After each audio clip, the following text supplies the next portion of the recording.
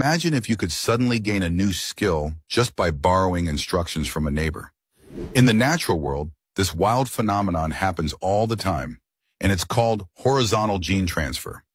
Unlike the usual parent-to-offspring hand-me-downs, this process lets organisms swap genetic instructions directly, even across completely different species. For example, certain bacteria can pass on antibiotic resistance to their peers, turning an entire population into survivors almost overnight. But it's not just microbes. Some plants have borrowed genetic tricks from fungi, allowing them to thrive in harsh, nutrient-poor environments where others struggle to survive. Even animals aren't left out.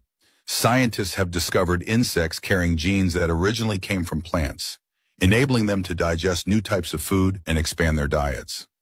These unexpected leaps create a tangled web of life, full of surprises and remarkable adaptations.